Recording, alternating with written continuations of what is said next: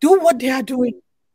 What about students who are ordinary students, who are just Muslim students, attacking their fellow student? What do we call that? It's so painful, so painful. She was stoned and killed because she was accused of blaspheming on a WhatsApp platform where they usually post assignments and everything. And because she passed the comment, this girl was stoned to death and burnt in her school premises in the presence of security forces that could not save her. This is very sad in the 21st century. So I always ask the question, apart from the terrorism, why do we have ordinary people who should be educated go this extent? But let me just quickly run to some of the blasphemous attacks that have gone on in Nigeria so that other people will be able to speak. Apart from Deborah, in 1982, a group of Muslims prevented the Anglican Church from building expansion close to a nearby mosque. And so many people were killed that day. In 1991, Muslim protesters thought we had Bonke's crusade, and so many people were killed in Kano. In 1995, Gideon Akalaka, a young Igbo trader, was beheaded in Kano for allegedly blaspheming, and his killers were not held accountable to today as I speak. In 1999, in the village of Randali in Kebbi State, a Muslim mob beheaded Abdullahi Umaru, being accused of blasphemy against the Prophet Muhammad. In 2002, Isioma Daniel's article in This Day newspaper about the 2002 Miss World contest to be hosted by Nigeria was seen as an insult to Prophet Muhammad. Violent protests followed, which then took 250 lives of people that are non-Muslims. And that beauty pageant did not hold in Nigeria. In 2005, the publication of a cartoonist considered insulting to Prophet Muhammad led to riots and violence in Nigeria and claimed dozens of lives. In 2006, in Bauchi, Florence Chukwuka, a Christian teacher, confiscated a copy of Quran from a pupil reading it during an English lesson. Rioting by Muslims led to the death of more than 20 Christians and destructions of their churches. In 2007, rioters in Tudunwada in Kano State, killing 9 Christians, burning several churches and destroying the homes and businesses of several non-Muslims. This was because a Christian student drew a picture of Prophet Muhammad. But the Christian student stated that violence, immediately the Christian student posted it, then violence erupted and so many people were killed. In 2008, a Muslim mob besieged and set fire to a police station in Yano City, in Bauchi. And a Christian woman who had been stoned by a Muslim man took refuge in the police station, but he was also killed because they said the Quran was desecrated. In 2006, a 46-year-old mother of 7, Mrs. Eunice Elisha, was murdered by an allegedly engaging in an evangelism in Banzango West area of Kubwa in the federal capital city. In August 2020, a Kano State Sharia court pronounced the sentences of 2 alleged blasphemers. One, Yahya Sharif, whose picture is there. And we have somebody that will speak more about him. Aged 22 years, he was sentenced to death by hanging for blasphemy against the Prophet. His song was circulated. Okay, this was, I'm sorry.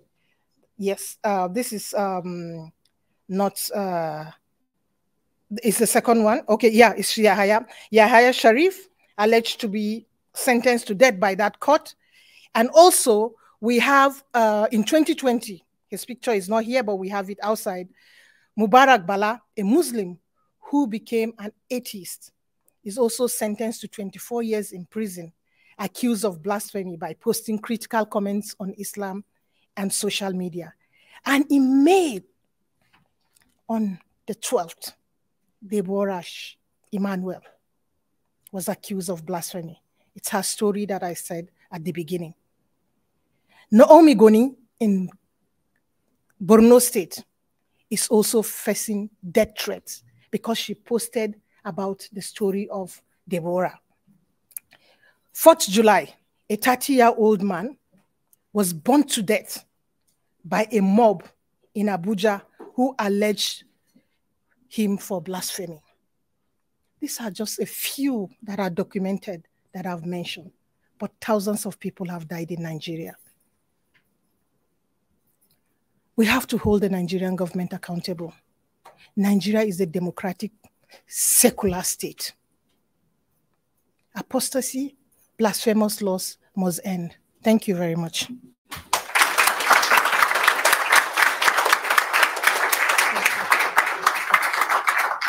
Thank you, Dr. Gloria. Ms. Shafiq, would you like to join us?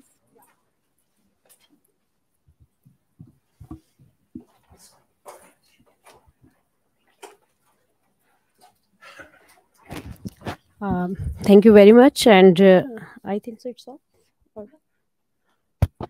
Otherwise, no, anyhow, in Pakistan, you know that, thank you very much for speaking about these people who's victimized on blasphemy cases, especially, as you know, the one woman, and recently I'm sharing the two incidents of Faisalabad. Two staff nurses were accused of blasphemy, and the one Sri Lankan issue in Sialkot that he burned alive because he is, you know, victimized of blasphemy cases. So section 295B and 295C carry the death penalty in Pakistan and have been reported to be the most frequently used section of the blasphemy laws. Although death sentences have been awarded in several cases, there has not yet been a death penalty implementation in Pakistan. The same media sources also indicate that at least 51 blasphemy defendants have been murdered by the public following an allegation of blasphemy, some killed before a case could have been registered against them, some in police custody and other while they were serving prison sentence. And you know, in previous days, one victim of blasphemy is is murdered in jail. So here's we need that which thing we needed to do, that the cases are, you know, pending in courts, and because of, you know, phonetic elements, they could not be heard. Many cases are, you know, linger on and not decided. So it would be, you know, for the different organizations and civil societies and organizations to highlight it, the cases, and then we could be able to solve it soon, as the Shagufta's case and Shafkat Emanuel case. So lot of cases due to this society highlights the issue, we can succeed in these cases. So thank you so much, and God bless you all.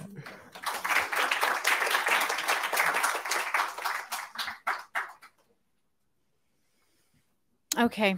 It is truly concerning what is happening, and thank you both for your tireless effort, which we know takes a toll both on you professionally and personally, but we are all standing behind you in this good fight. Next, we have quite a surprise for you to hear from Miriam Ibrahim. She's going to join us now. So let me share a little bio of Miss Ibrahim. Miriam is well-known. She's a well-known Sudanese religious freedom activist, born to a Muslim father and an Ethiopian Orthodox mother. She was raised in her mother's faith and eventually married a Christian man. Miss Ibrahim was arrested in May 2014 after one of her relatives reportedly accused her of committing adultery for marrying a Christian man. As such, is not considered a valid marriage. She was charged with apostasy from Islam and sentenced to death. Through her husband's advocacy, she was released. She currently advocates for religious freedom and gender issues and recently authored a book about her life called Shackled, One Woman's Dramatic Triumph Over Persecution, Gender Abuse, and the Death Sentence. Miss Miriam Ibrahim.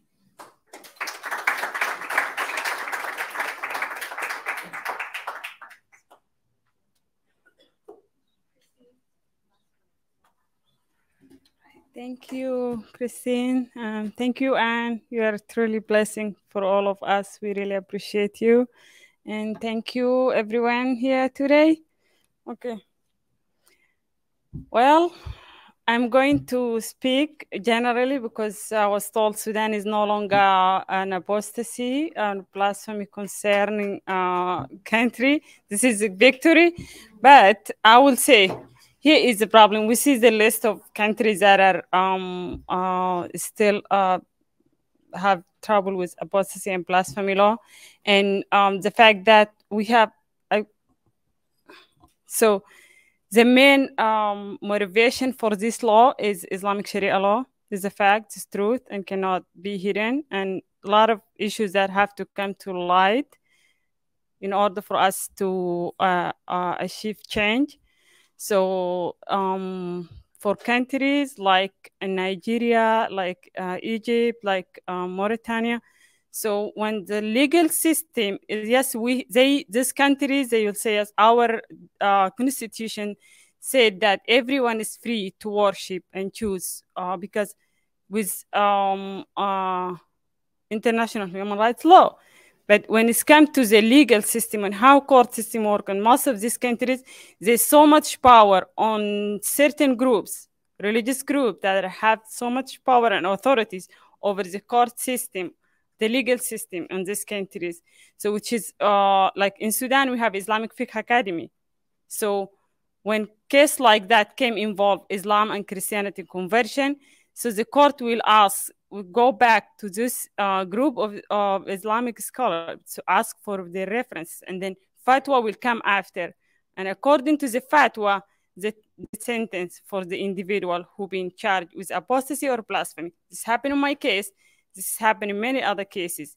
Fatwa released, even if the court said no charge, nothing, fatwa released, and a different individual, like what's happened with Deborah. Deborah was killed by her fellow classmate.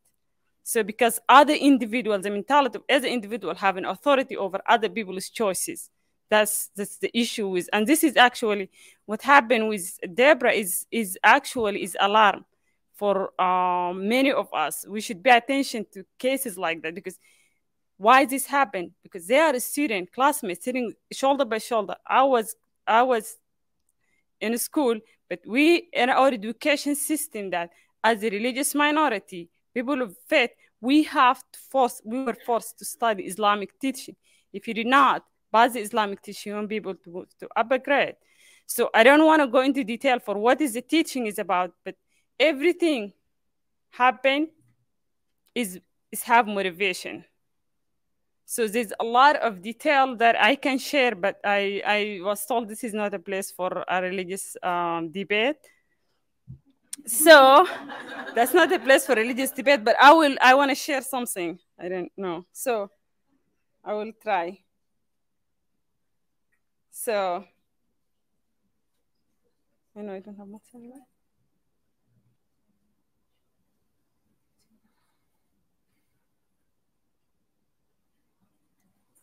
Yes, because when I was at the court, no matter what I said, the other thing also, if it's involved women, when according to Sharia law, women, in the case of witnessing for anything, when you have to show up at the court, that's why I was unbelieved. Nada, the one she's facing trial in Sudan now, unbelieved, because according to Sharia law, one man equal to women.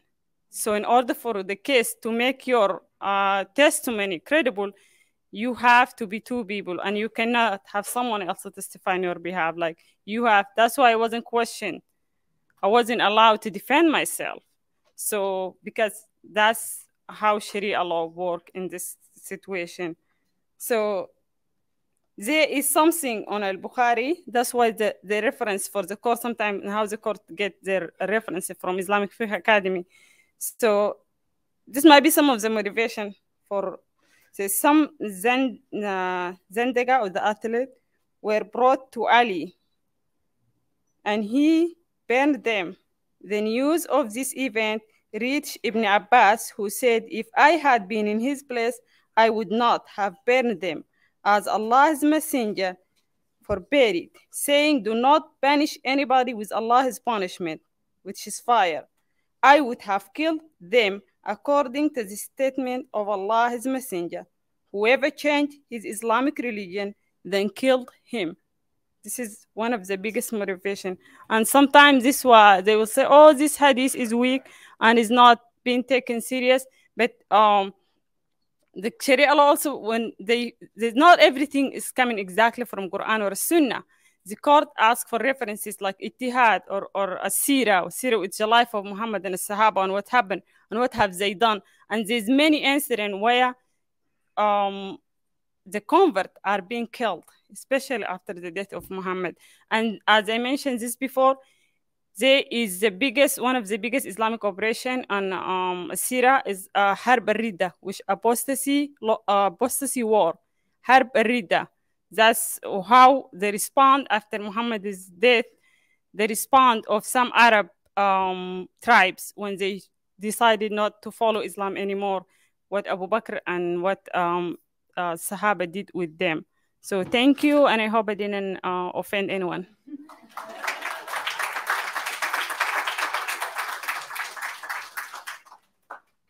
Well, I think bravery and courage are definitely some of her strong suits. And sometimes when we do that and we step out for human rights, we will offend some people. And I think that's okay to have those conversations. Yeah. So you might be wondering what the structure of this meeting is, and it's a little bit loose because we are joined now by a very special guest from the State Department Ambassador at Large for International Religious Freedom, Rashad Hussain. So Mr. Hussain serves as principal advisor to the Secretary and advisor to the President on religious freedom conditions and policies. He leads the department's efforts to monitor religious freedom abuses, persecution, and discrimination worldwide. He also he oversees policies and programs to address these concerns and works to build diverse and dynamic partnerships with the broadest range of civil society and equitable and meaningful inclusion of faith actors globally. Mr. Hussain, Ambassador, we're really excited that you're joining us today. So thank you so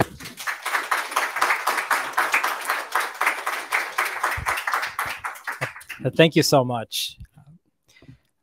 It's really an honor to be here with you and to see so many of our friends and partners and allies. I've worked with so many of you already in the few months that I've been on the job, and your work really is essential. And I am very encouraged to see the campaign that you have going on around the world.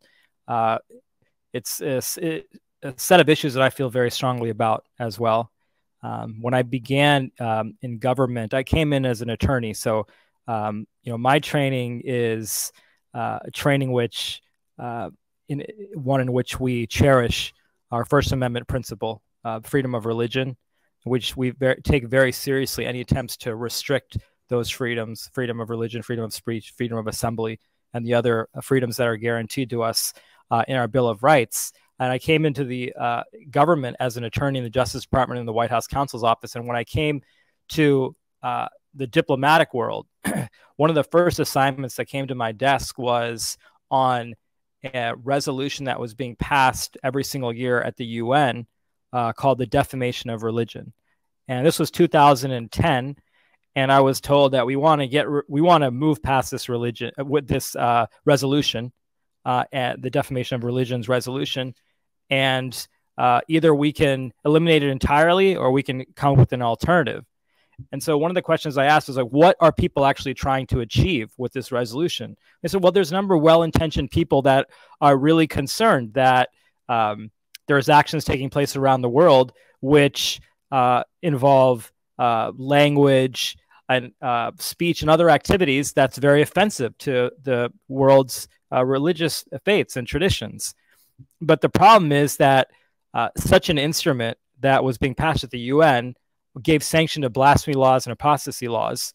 And those laws are oftentimes used to target religious minorities because their viewpoints and their faith traditions are seen as blasphemous.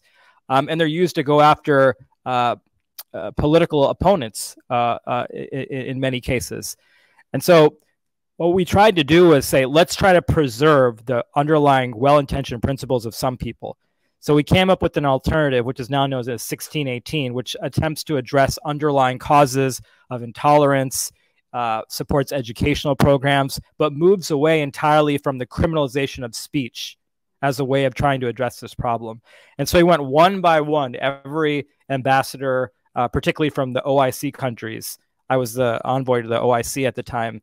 I remember meeting with them one by one, actually met with them in groups of 5 or 6 over meals in Geneva, and explaining why this resolution is actually counterproductive. You know, simple things, different audiences were making, you know, the same fundamental human rights arguments from a policy perspective. It's often the case that when you have laws that try to criminalize speech, that speech just becomes more amplified, right? So somebody makes some offensive cartoons, no one's really going to know about it. Not many people are going to care. But the second you try to arrest somebody and it becomes a news story, then all of a sudden those cartoons are being broadcast all over the world, right? So from a policy perspective, even, it doesn't even protect the equities that you're trying to protect. So really, one by one, dealing with all these countries. In the last country, I met with Pakistan and the ambassador here, Ambassador Haqqani at the time, and right in front of me had a conversation directly with the president of Pakistan, who said, yes, let's go ahead and support Resolution 1618. That's one international resolution. Now, we have many countries around the world that still unfortunately have these laws on the books. And so as we travel to these countries and I meet with their ambassadors here in the United States, or as they're visiting us, we raise these questions. We raise these policies. We raise individual cases. You know, we've talked about the Mubarak Bala case. We talked about, you know, unfortunately, the most recent killing of Deborah Samuel in Nigeria. And we directly address those cases with the Nigerian government. We're working very closely with civil society. So this is an important area. For me, it's an area I've written about in a law review article, opposing blasphemy laws. And we're going to continue to do this work, God willing, but with your help. I mean, civil society has really been on the front lines of this effort, not only because of your advocacy, but sometimes we hear about the most problematic policies and cases directly from you first before we hear them elsewhere. And so when we get that heads up from you, it allows us to try to get ahead of the situation when we're talking with governments. So I appreciate everything that you're doing. I look forward to continuing to partner with you. And please, you know, I urge you to be in touch with us with your ideas, and also to help correct us. You know, if I'm not doing what I need to be doing in my job, or if I'm getting something wrong, I want to hear from you so that we know how to get it right. So thank you so much.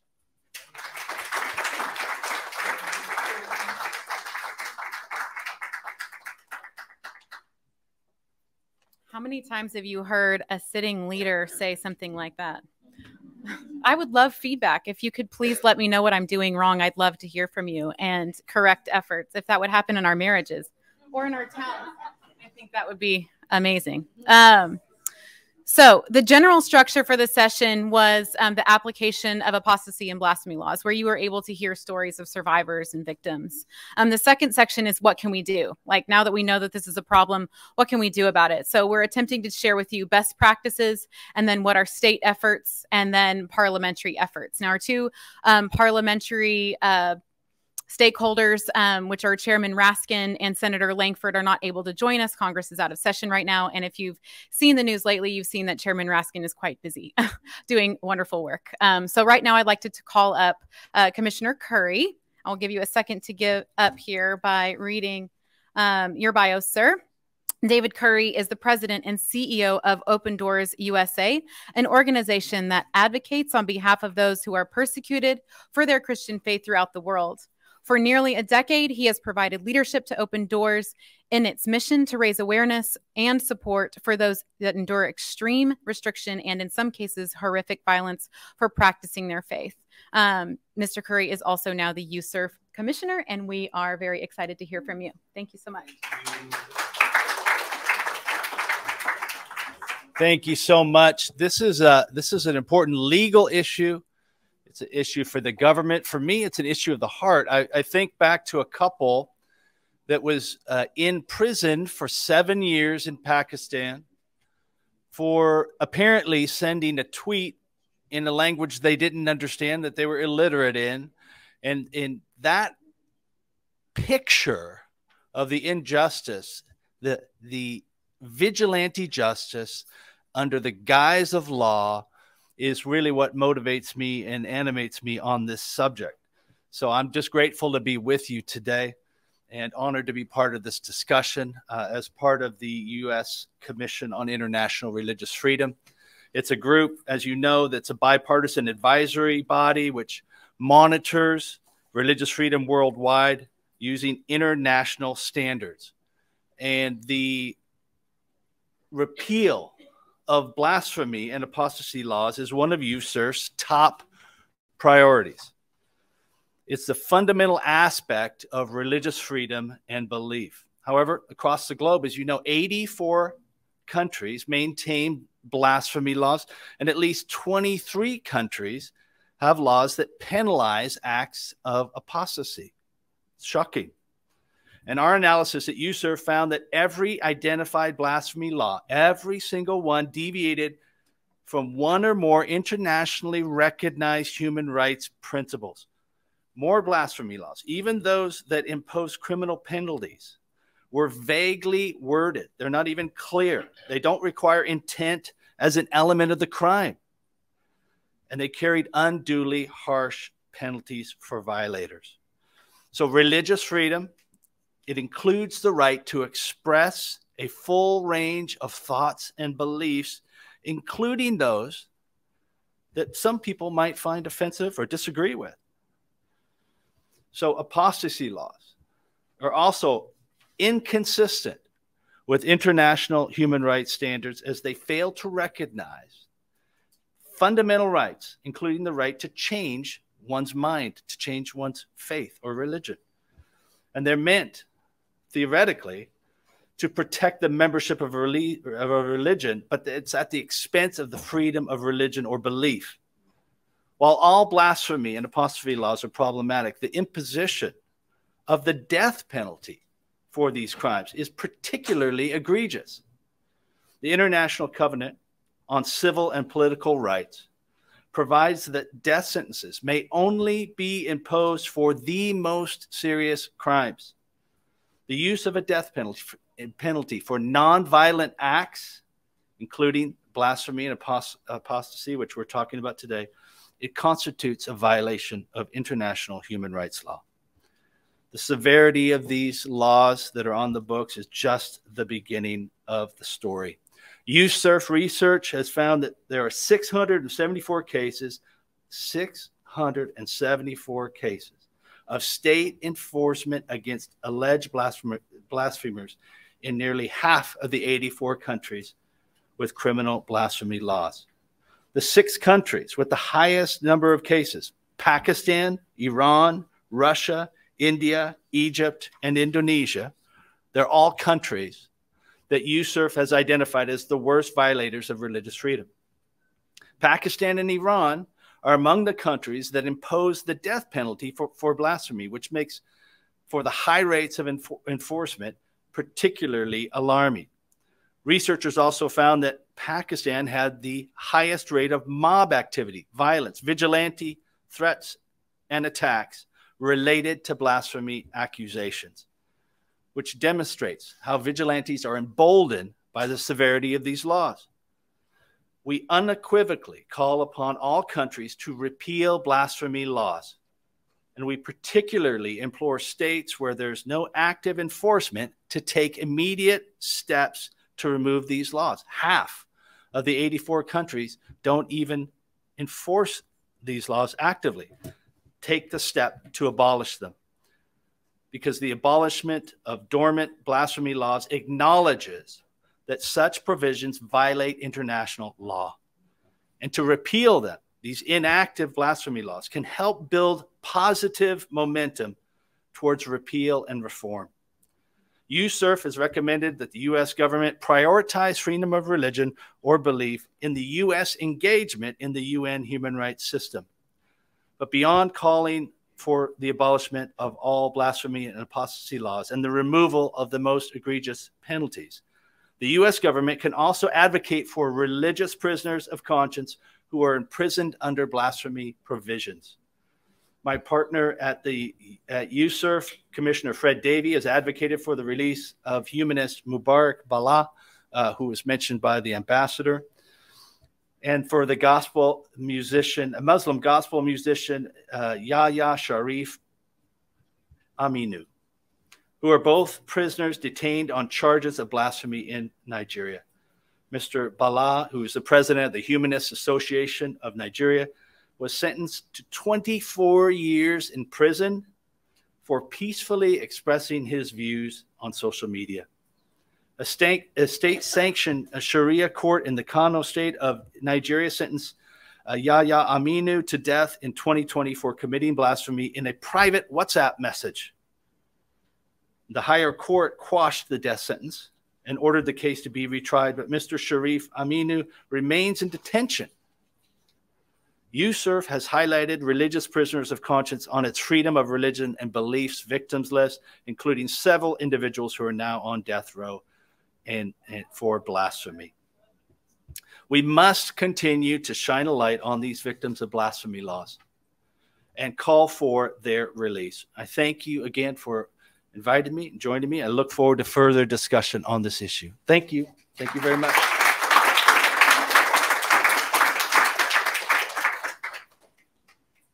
That's great, Commissioner Curry. Thank you for your work.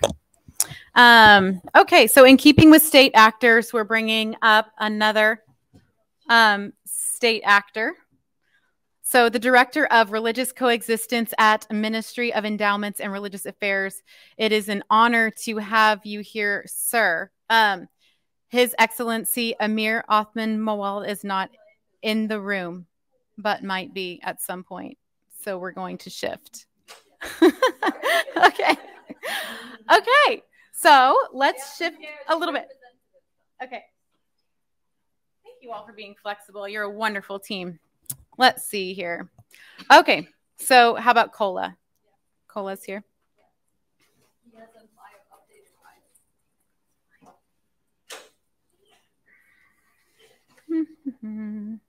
Now would be a great time for you all to take out your cell phones and type in your text message 855-549-0168. Do I sound like I should be on a text IRF to 855-549-0168 so that you can sign on behalf of yourself or your organization our charter for the United Nations General Assembly taking place in September. One more time. 855. I should put this up. 549-0168. You can text IRF. It's going to send you a link, and you can sign there on behalf of yourself or your organization. Can you do it one more time? Yes. For those in the back, it's 855-549-0168. Text the letters IRF. It will send you a link so you can sign on.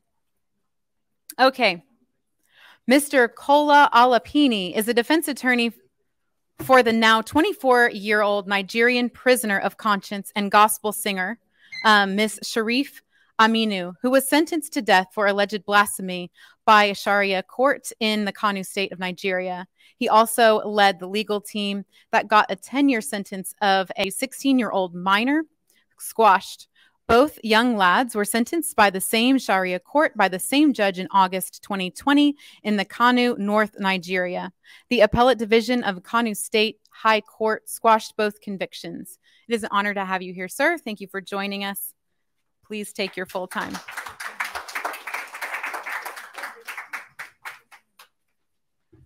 Okay, so I'm going to start from a very strange position. I'll be advocating or acting as devil's advocate for my country, Nigeria, which I know we've got a lot of bashing recently. Nigeria does not practice apostasy anymore, By virtue, so the speaker that spoke the first time needs to update her records. By virtue of Section 38 of the Nigerian Constitution of 1999, apostasy has been effectively removed from our laws, because Section 38 says that you have a right to religion. You have a right not to have a religion. You have a right to change your religion. So constitutionally, apostasy does not exist in Nigeria anymore.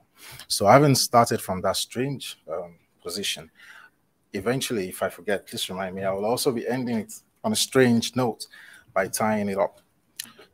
Let me introduce you to Mr. Yahya bin Sharif, my client. That's him over there. He's a very shy lad. He made the poster because he got a death sentence. There's someone who didn't make the poster, who it appears that we're always forgetting to talk about, and his name is Omar Farouk Bashir. Omar Farouk was a 16-year-old who was sentenced to 10 years imprisonment by Sharia court in Filin Hockey. Filin Hockey is an Hausa word for hockey field in Kano, northern Nigeria. And Yahya got the death sentence. Both of them were sentenced the same day by the same judge in Sharia court. There was no legal representation. They had been taken to court about 2 or 3 times before then. And the Sharia court is usually a court of summary jurisdiction. They just want to get you out of the way quickly. And the judge had asked the state to produce a lawyer on behalf of the 2 young lads. But nobody in northern Nigeria was going to step forward. If you step forward, you'll be killed, or your office could be burnt, and you'll be run underground. And the Muslim community also said no Muslim lawyer must step forward to defend these people. There's a 30-day gap from when the sentence has been given, and time was taken away. I'm just going to speak a little on it because I understand I have about 10 minutes today. But if you keep a date with us tomorrow, Rome 16, 12:30, I think, you would hear more about this case. So what have we done? What did we do? During the COVID-19, a group of us got together on a WhatsApp group out of boredom. There was nothing to do. It's a lockdown. And we were talking about religious freedom and all that, and, you know, thinking of what to do. Okay.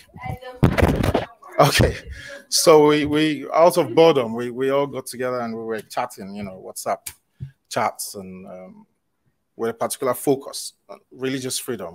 What do we do? Section 10 of the Nigerian Constitution says the federal government or the state government must not promote or must not adopt any religion. So how come we have 12 northern states in northern Nigeria practicing Sharia law, and it seems as if they are usurping the constitution? So we were just, you know, debating like moot courts, you know, and then these cases came up. So we're prepared, battle ready. I studied international human rights law in the UK almost 20 years ago, and I was called to the bar almost 20 years ago. So it was a privilege to be able to practice what I had studied. I was raring to go. So how did we go about it? I live in Abuja, which is right in the center of Nigeria. It's 40 minutes away from Kano. And once the lockdown was, you know, eased, we were able to travel incognito, wearing nose masks, dressed like a northerner. I had a different cap to this one, almost similar to what Yahya was wearing, so I could blend in perfectly into northern Nigeria life. I understand the smattering of Hausa. I've been schooled for 4 years in northern Nigeria. Now there's a mistake that we usually make when we're talking about this is religious cases. There would be gatekeepers in those communities, and you must be very careful not to alienate them. The people who made our work easier were Muslims. Muslims who didn't like what was going on. We have a very strong and powerful law school network, of which I am one of the admins.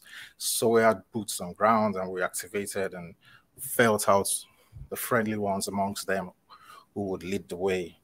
They didn't want their names to come up in the processes which were filed, because of course that would be dangerous to them.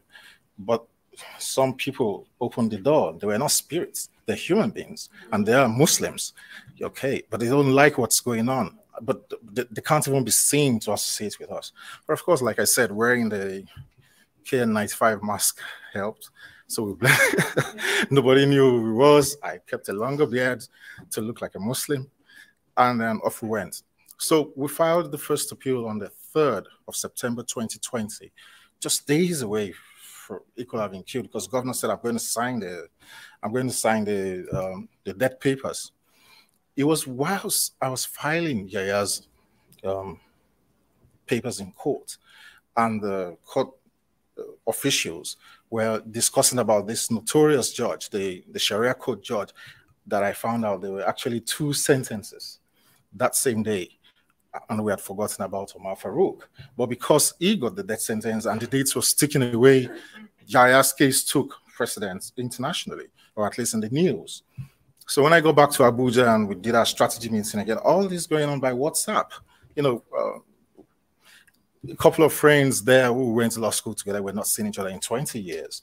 Okay, and then a few other people of like minds. We were all strange bedfellows.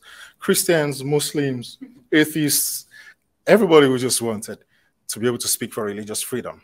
And that's why I'm saying you have to be very careful not to alienate people of the other side or who do not have any faith.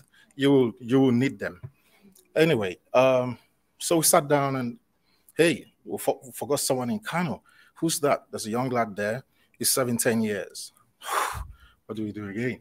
So we had to raise funds. 4 days later, I was back in Kano, incognito, to file the appeal for Omar Farouk, the 16-year-old. It was wrongly reported in news as being 13, but it was actually 16. That was one of the questions we got to clarify when we got him out of prison. So we got back and what do we do? How do we push this to the international community? The use of new technologies first. I forgot. There's a friend of mine who's a journalist. He's also running for president in Nigeria. I don't think he's going to win, but it's the second time he's running. He runs a very popular online publication called Sahara Reporters. He comes from my mom's village, so and I've defended him in court a couple of times. So he's my very good friend. He's been charged to prison by the Nigerian government. Yeah, sure. He knows what I feel. He's been charged for treason for about 3 years. He comes out in and out of prison. I'm on his legal team, so I told him to be very modest about his presidential ambitions. But anyway, he gave me one of his foot soldiers in Kano, who joined people the boots on ground.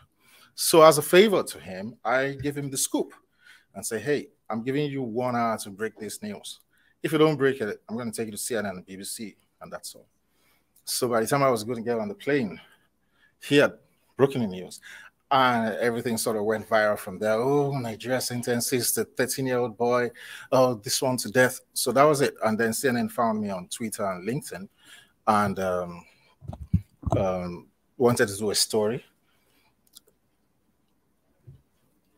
Omar Farouk being a minor, the story went more viral than Yaya's own. Because who sentences a 13-year-old to 10 years imprisonment? So we must have done like 50 or 60 news stories, Washington Post, New York Times, BBC, everybody, Deutsche Welle, everybody was on the Nigerian government's butt.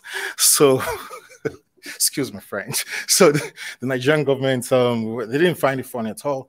The president summoned the governor of Kano State, Ganduje, to the presidential palace, flurry of activities. These cases usually end up stuck in court. You're not going to get anything out of it. Bala Mubarak has been stuck in the court process for like 3 years now or so, and so many others.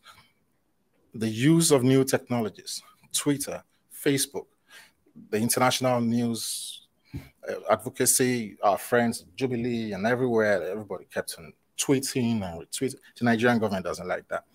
So we got a very quick date for the appeal. The court quashed the sentence of the minor completely and set him free. And then, they held on to him, to serve as a deterrent. And the court said so as well. So, Sharia law is here to stay. It preserves the life and culture of the people of northern Nigeria. There were a couple of grounds which we challenged, which we used to overturn the conviction. In Omar Farouk's case, the most important one is a minor. It shouldn't even be in an adult's court in the first place. Second one was that there was no legal representation. And third one, especially in Yaya's case, in addition to those 2 points, was if you have an offense in Nigeria that is punishable with a death sentence, even if you say, hey, I'm sorry, just convict me, let me go home. I'm guilty. The court should enter the plea of not guilty. It was not done in his case. So, and then we challenged the Sharia vis-a-vis the Constitution of the Federal Republic of Nigeria. And that's where we are now. We're now at the second highest court in Nigeria. Well, we finally argued the appeal last week, Thursday. Got on the plane and I'm here before you. So we hope that the appeal court would be able to find in our favor as regards the Constitution of Nigeria being supreme. And I said I was going to end on a strange note. Then the United States government decides to remove Nigeria as a country of concern. Isn't that strange? When I met these guys at USRIF and all this, so when the Secretary of State came to Abuja, I was in the August occasion, and in the evening, we had this news, and I was wondering, what's going on with the US? And you can see a direct correlation. When the US removed Nigeria, the killings have spiked. Thank you very much.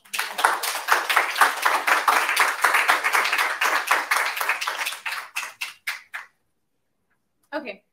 We have 2 more speakers for you today. Oh, wonderful. Welcome. We were just talking about you, and we're so happy. Okay, give me just 1 second to find that page. Yeah. We're going to go maybe 15 more minutes, maybe less. We'll see. So right now we have Director of Religious Coexistence at the Ministry of Endowments and Religious Affairs from the Kurdish Regional Government joining us. His Excellency Amir Othman Malwood. Perfect. Come up. Join us.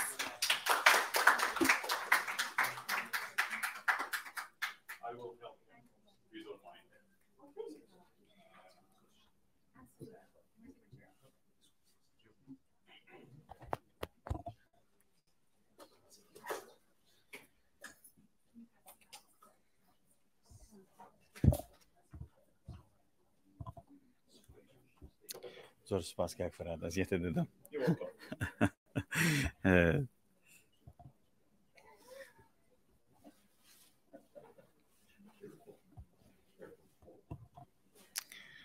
زۆر سپاس دەنگم باش دێ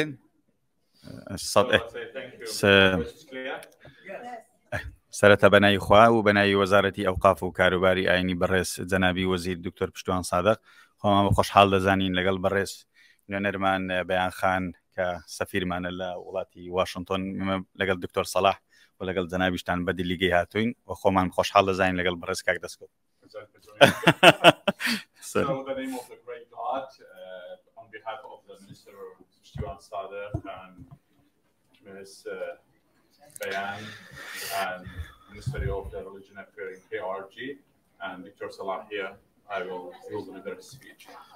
من دەمەوێت باسی تەجروبەک بکەم لەسەر بابەتی Religious Freedom لەسەر بابەتی ئازادی ئاینی شتێکی بچووکم بەبیر هاتەوە کاتی خۆی 2016 لەگەڵ بەڕێز بەیان خان کە نوێنەری حکوومەتە لە واشنگتن لە وەزاری خارجی ئەمریکا بووین داعش دەهات هجومی سەر عێراق و مەنتقەکانی دەکرد و پێشمەرگەکانمان دیفاعیان لە پێکهاتەکان و ئازاد ئێمە لە کوردستان باسی ئازادی ئاینیمان دەکرد لە مەنتقەکانی تر اقتحامی ئەو شوێنانە دەکرا بەڕاستی ینی هەستمان دەکرد لە کاتێک ئێمە باسی ئازادی ئاینی دەکەین لە کاتێکیش بابەتی ئیرهاب و تیرۆر هاتنە مەنتقەکانمان داژیان.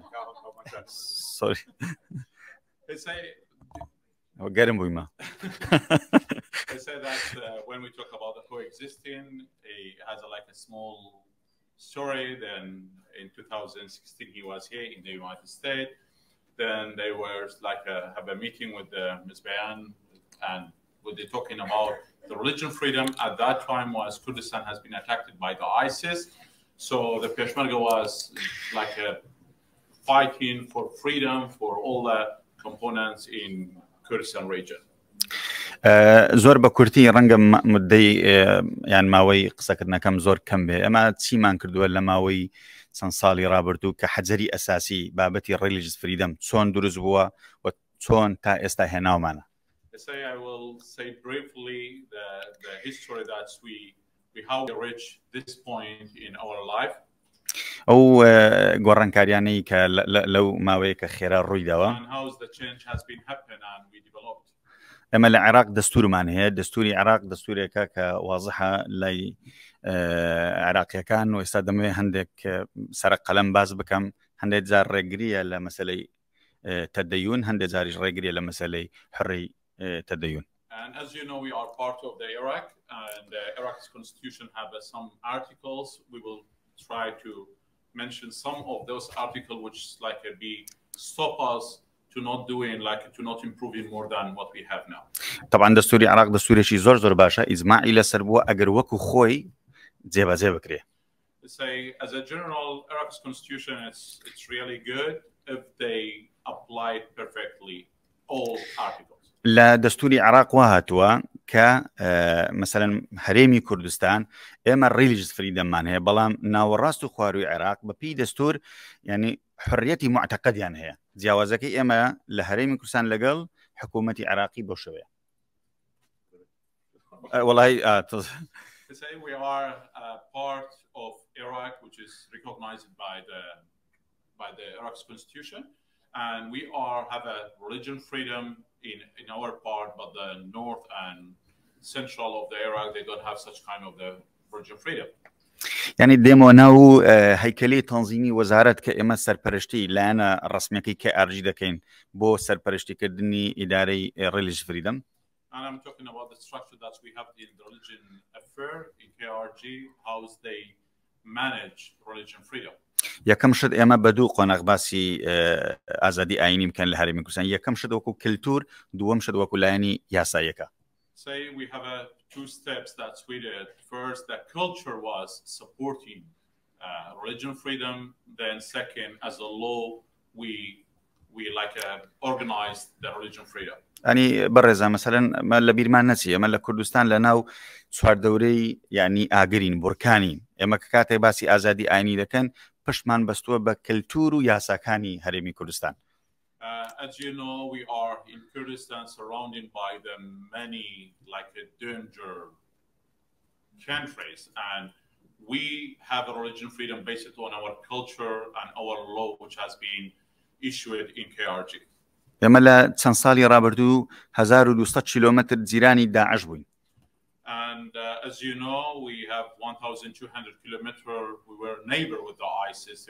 ISIS were attacking us. ڕاستە ئێمە لەگەڵ هێزی هاوپەیمانن لە بڕی هەموو دنیا شەڕمان کرد. دیفاعمان لە ئازادی ئاینی هەموو پێکاتەکان کرد. They say, as you know, we are fighting instead of the all war to destroy that terrorist group. و ئەو یاسایانی کە لەناو وەزارەت یاسای بەرکارن یاسای ژمارە 5 مانەیە قانون حمایة الأديان والمكونات قانونێکە بوعدێکی دەستوری هەیە.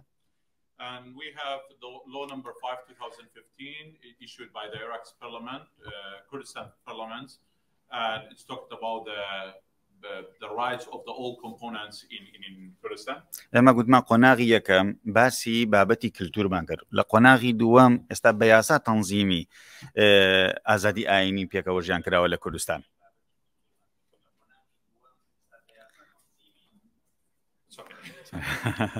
باش بجملة دنجي خوش. It's good I'm hearing my voice. Okay. I said that's the first. We say that the Kurdish culture was supporting the religion freedom. This is like a long history about it. That's all the components in Kurdistan. They like to live peacefully with each other. Then the second, the parliament, Kurdistan parliament, they issued that law, which was give us like a legal steps to work on religion freedom. یاساکە تأکید لەوە دەکاتەوە کە مەسەلەی ئازادی ئاینی لە کوردستان مافی هەموو تاکەکانی ناو کۆمەڵگا و مافی هەموو کۆمۆنیتەکانی ناو کۆمەڵگەی کوردستان و حکوومەت بەلایە و لەلایەن خۆشمانەوە ئەوانەی کە کۆمۆنیتینە مافیان پارێزراوە. So according to the law number 5/2015, that's confirmed that all individual person in Kurdistan, they have a right to practice their religion freely, and the government will protect them. ئایا من ئێستا قسە دەکەم قسەیە یان ئەوەتە بەکردار وامان کردووە؟ They say the things that we say today is not just a word sentence. That's in reality we did that. لە ماوەی داگیرکاری هێزی ینی گروپی تیرۆریسی داعش کە زیاتر لە عێراق و سووریای لە بەردەست بوو بڵێن ئەو پانتایە لە 10 ملیۆن مەساحەکەی ئێمە لە کوردستان باوەشمان لە بۆ هەموو ئاوارەکان کردو کە 2.5 ملیۆن ئاوارە لە باوەشی خۆمانمان گرت. So as you know, the ISIS were in Syria and Iraq for the very like a big area, and at that time we obtained more than 2,500,000 refugees from different parts in Kurdistan. ئاوارەکانی کوردستان تەنەوعی زۆری ئەو ئاوارانەی کە هاتنە کوردستان تەنەوعی زۆری تێدا بوو، تورکمانی تێدا بوو، شیعی تێدا بوو، سنی تێدا بوو، مثلا شەبەکی تێدا بوو، مەسیحی بوو، ئێزیدی بوو، زۆربەی ئەقوام و ینی نەژادەکان هەمووی ڕویان لە کوردستان کرد. ئەی کوردستان دەرگای لەسەر پشت کردەوە بۆ هەموو ئەو کەمەنەتەوە یانە بۆ هەموو ئەو مانیۆریتیانی کە ڕویان لە هەرێمی کوردستان کرد. They say the Kurdistan opened all his gate for all the components in Iraq, nations and religions, Arab, Sunni, Shia, Turkmen, Christian, Yazidi, all of them, they became safe in Kurdistan. مثلا لە منطقەکانی بەغدا و جنوب و ناوەڕاست کەنیسەکان دەتەقنرایەوە ئێمە لە کوردستان کەنیسەمان بۆ مەسیحیەکان دروست دەکرد. In central and south of Iraq, they were like church blown up by the terrorist group, but in Kurdistan we built a church for them. نەک هەر لە عێراق ناوەڕاست و خواروی عێراق بەڵکو لە دەور و بەریشمان ئێمە سیاسەتی و فەلسفەی ئینتگریشن ممارەسە دەکەین لە حکوومەتی هەرێمی کوردستان بەڵام پێچەوانە لە منطقەکە سیاسەتی ئەسیمیلە مەسەلەن ممارەسە دەکرێت. I said that's in Kurdistan, if we compare to all our neighbors, that's we obtain the integration, yes, philosophy, and the others they will have a what?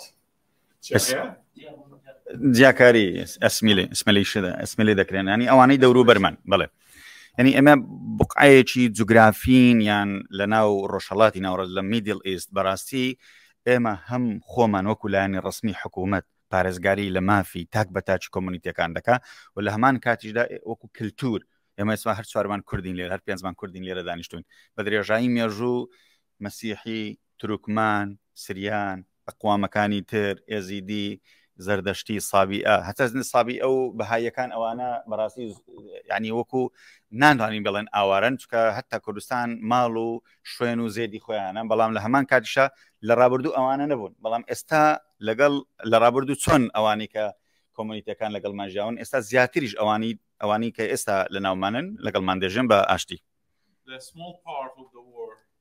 Our country is a small part and surrounded by many of the problem, but we have many components that weren't exist in Kurdistan, but they exist now, like Sabia and Mandai and Bohai.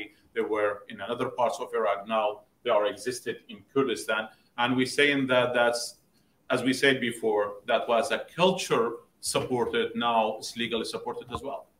ئێستا بۆ نمونە کۆمۆنیتی بەهاییەکان نازانم ئەگەر ئێوە شارەزاییتان هەیە لەسەر پێکاتەی بەهاییان ئاینی بەهاییەکان لە ڕۆژهەڵاتی ناوەڕاست بەڕاستی یاساکن وەزعیان زۆر خراپە بەڵام لە کوردستان شوێنیان هەیە مەرکەزی سەقافیان هەیە عیبادەت دەکەن و ممثلی ڕسمیان هەیە لە لای ئێمە وەکو وەزارەت وەکو حکوومەت. May you know Baha'i people, they are like they became a legal religion in other parts in Iraq and Iran. But now in Kurdistan, they are free.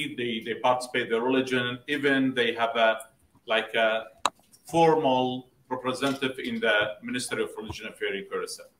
و ئەو یاسایی کە یاسای ژمارە 5 ساڵی 2015 یاسای پاراستنی مافی پێکاتەکان ئەبعادی زۆری تێدا فلێکسبڵە، یعنی تۆ دەتوانی زۆرتر و زیاتر ئەو محیتە فراوانتر بکەی بۆ مەسئلەی ئازادی ئاینی پێکاتەکان لە کوردستان.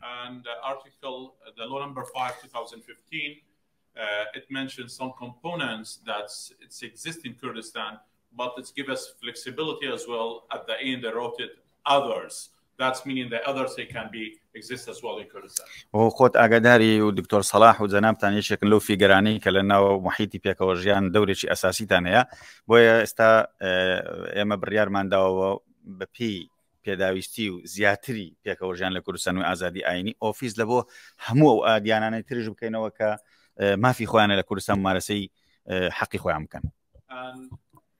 I want just to clarify something. I'm not part of the Ministry of Religion. I'm a civil activist. I'm working in the private sector.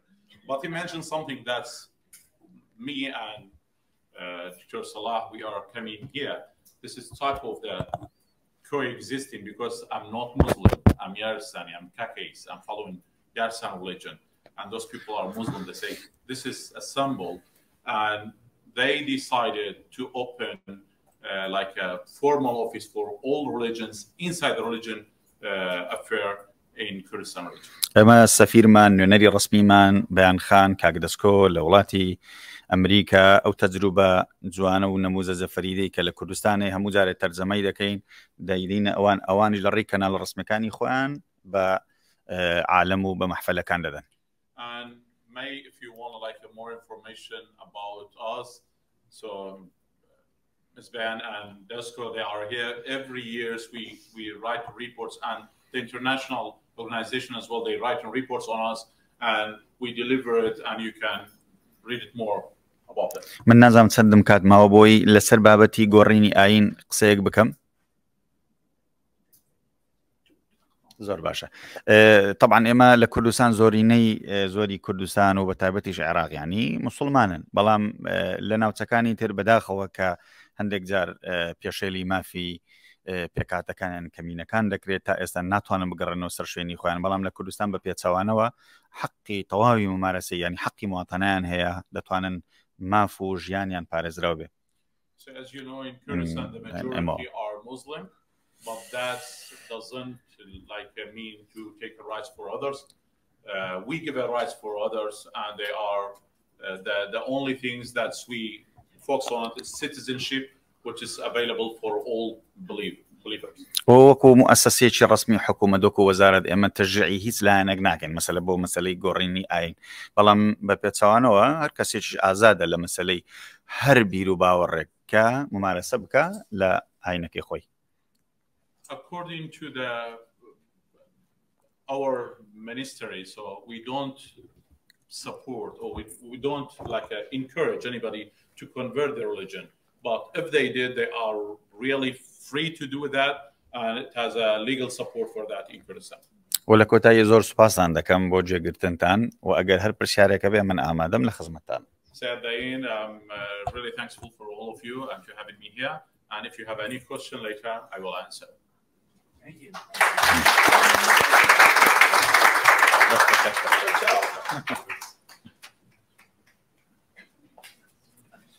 Thank you so much. Okay, we're going to move quickly into an advocacy portion. I'd like to bring up Mr. Mohammed Syed, a human rights activist, writer, speaker, and community organizer. He is the founder and president of Ex-Muslims North America, the first ex-Muslim advocacy and community building organization in North America.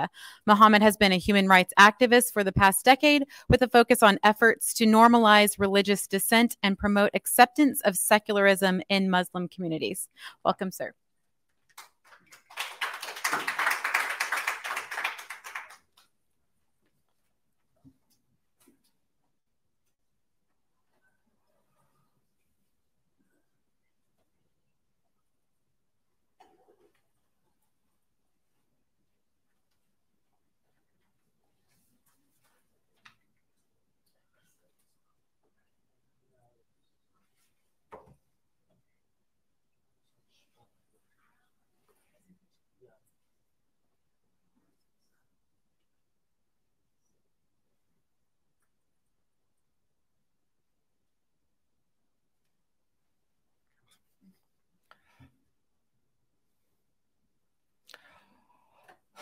Hi, my name is Mohammed Sayed. I'm the president of Ex-Muslims of North America.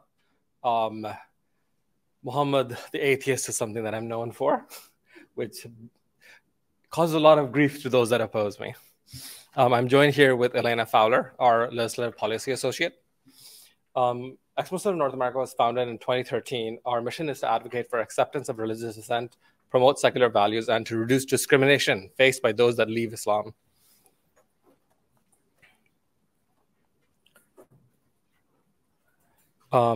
We focus on 4 main fields of work: advocacy, research and monitoring, public awareness, movement building, and support. For this audience, I will highlight the 2 most relevant: advocacy and monitoring. We have 3 main legislative priorities. The one we're talking about right now is global repeal of blasphemy and apostasy laws. We also work to protect freedom of speech online. For a lot of dissidents, being able to speak online is the only means available to them. For community building, for organizing, for having lines of communication, for emergency support, being able to talk online is vital. Lastly, we call for measures that lift barriers to ex-Muslims seeking asylum and refugee status in the US. We hope to work with many of you here to achieve those goals. Yesterday, Ambassador Saperstein was speaking, stated that the largest roadblock we face in our quest for religious freedom is awareness of the issue itself. I wanted to highlight a tool we've built to serve that exact purpose. I'm very proud of it and believe it will be useful for all of you here. Our persecution tracker is an online warehouse where we research, compile, and record incidents of vigilante violence and state persecution motivated by blasphemy and apostasy laws within the Muslim world. What is different about the persecution tracker is that it is human-focused, highly accessible. We highlight the specific stories of persecuted individuals, give details on what happened to them, by whom, and the events that precipitated the incident. We aim to be exhaustive, not just highlighting the high-profile cases which garner media attention, but all cases. Additionally, we seek to follow up on what happened afterwards. Often in these cases, the consequences don't end even after their release, even after they're able to flee. One of the cases from Iraq, actually, Ahmad Sharwan, he was a minor. He was sent to jail by his own family for being an atheist. When he got out, he was able to flee to Germany. While in Germany, he was attacked again for being an atheist. Currently, we have cataloged approximately 400 cases. We have a list view, which includes various filters to search specific cases, specific countries, the active persecution, but we also have an interactive map view where you can zoom into various parts of the world, see where specific cases are happening, where areas where the situation is most dire. Every victim of persecution has their own story. We wanted to humanize, memorialize, and remind everybody about these cases. That's why we're very human-centered in this approach. The cases we focus on involve atheists, secularists, liberals, religious minorities, even Muslims that are persecuted. A few examples of cases over here. Yamin Rashid was a blogger. He was murdered at his own apartment building. He was 29 years old. He was from Maldives. Kareem Amir, he was a seminary student in Egypt at Al-Azhar University. He spoke up about Islam and he was murdered. Sorry, he was jailed. Farkhunda Malikzada, a 27-year-old Afghani woman, was falsely accused of burning the Quran. She was run over, stoned, beaten, and her body was burnt. While many of the victims are currently in jail or did not survive the attacks, there are others that have and have fled to Western countries. One of our near-term goals is to speak with these individuals, reach out to them, get their testimony about their experiences, and incorporate that into the tracker itself. We also maintain country profiles, where we document the current blasphemy and apostasy laws and punishments in each country, the type of government, the environment of secularism, the environment of free speech. The tracker is also unique in that it includes brief histories of the country's blasphemy laws, the origins of the blasphemy laws, and whether separation of church and state exists and how closely tied is religion with the state itself. We have handouts available over here about the persecution tracker. If you haven't gotten one, please get one on your way out. Thank you very much.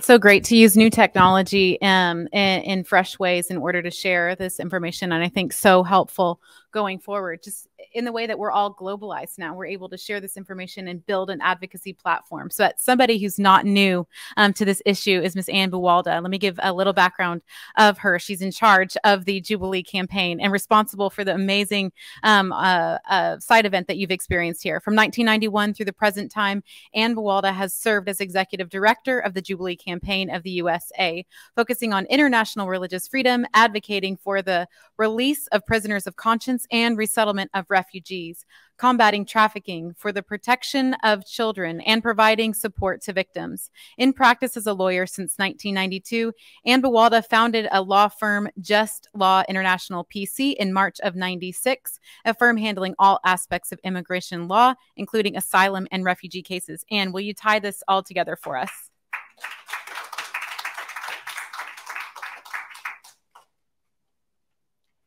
Well, thank you all for hanging in there with us during the actually very full and I think excellently presented seminar today. So what I am doing to tie this together, there has been a phone number up. You've been reminded of it, 555.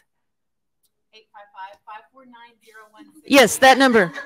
If you haven't gone to it, please do. Yes, and you have it memorized.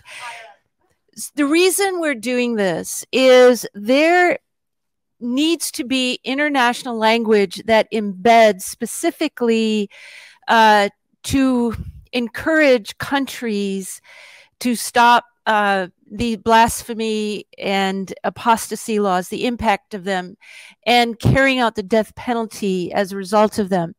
So what we're trying to do is get this language embedded, and it's been quite an interesting journey in that effort. We've done several side events at the UN Human Rights Council.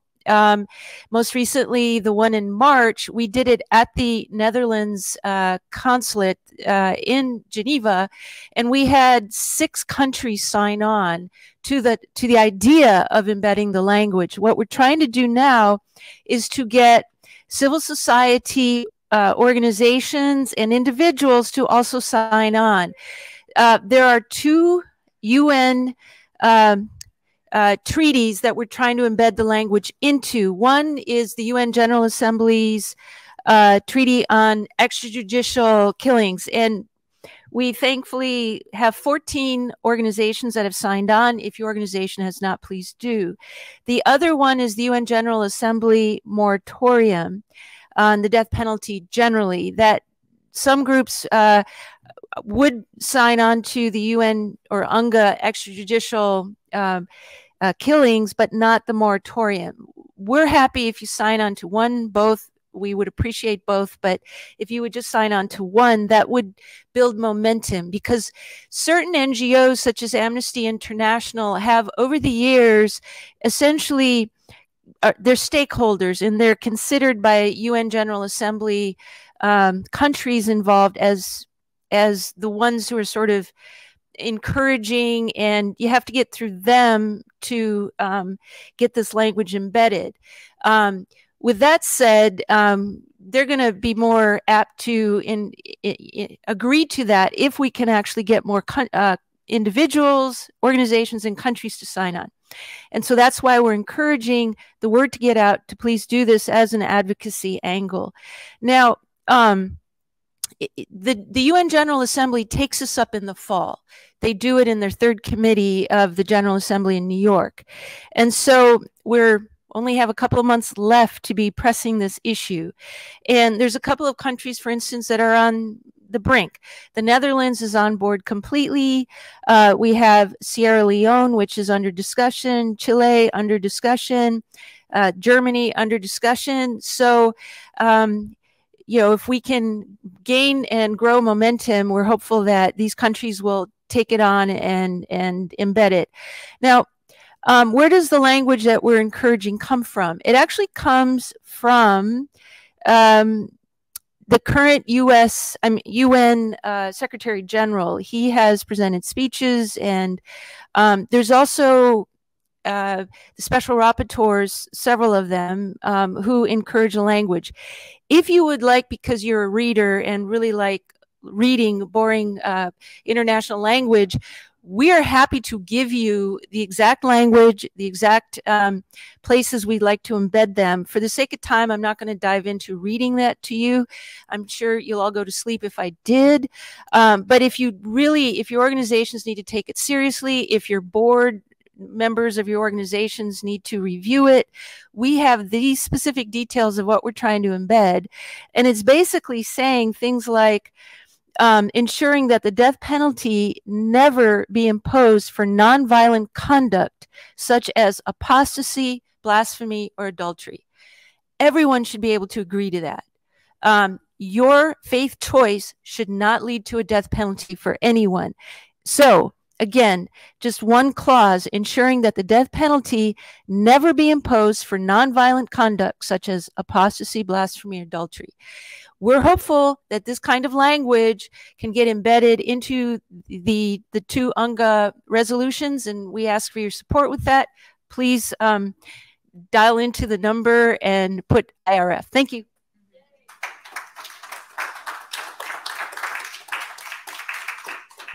We have reached the end. Thank you, everyone, so much for being here. So just to wrap it up, I will say, personally, it is my faith that compels me to recognize all people as made in the image of God and work fervently toward their right to believe and speak freely in a way that builds resilient, pluralistic communities.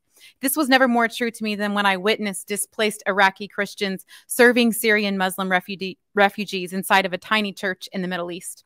In his own words, Jesus Christ said, "The Spirit of the Lord is upon me. He has sent me to proclaim liberty to the captives and set at liberty those who are oppressed." That's Luke 4:18. You might have seen Pastor Dr. Bob Roberts on stage, on the main stage at the IRF Summit, and he is one of my heroes and the person who got me into this work. So as a reminder, I'm the policy director at the National Association of Evangelicals, and I think just by my very presence here, you know that we are very much in favor of all of the work that the IRF Summit is doing. So thank you once again. That phone number is 855-549-0168. You can text IRF to sign those charters. Thank you so much for being here.